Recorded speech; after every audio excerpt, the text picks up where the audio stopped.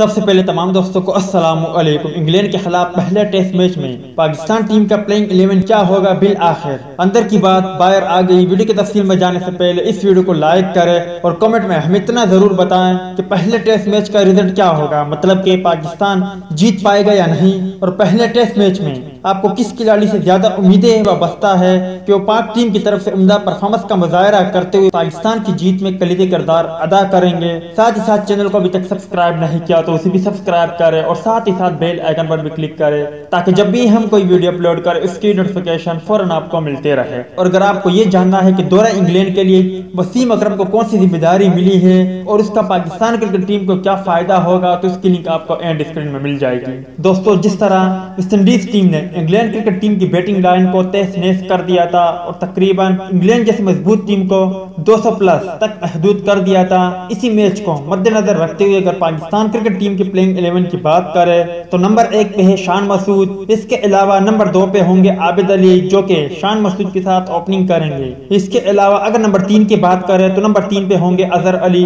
अगर नंबर 4 की बात करें तो नंबर 4 पे होंगे अशरफ शफीक। इसके अलावा अगर नंबर 5 की बात करें तो नंबर 5 पे होंगे बाबर आजम। अगर नंबर 6 की बात करें तो नंबर 6 पे होंगे फवाद आलम जो के इंग्लैंड के खिलाफ स्पिन बॉलिंग से भी अपना जादू जगाएंगे।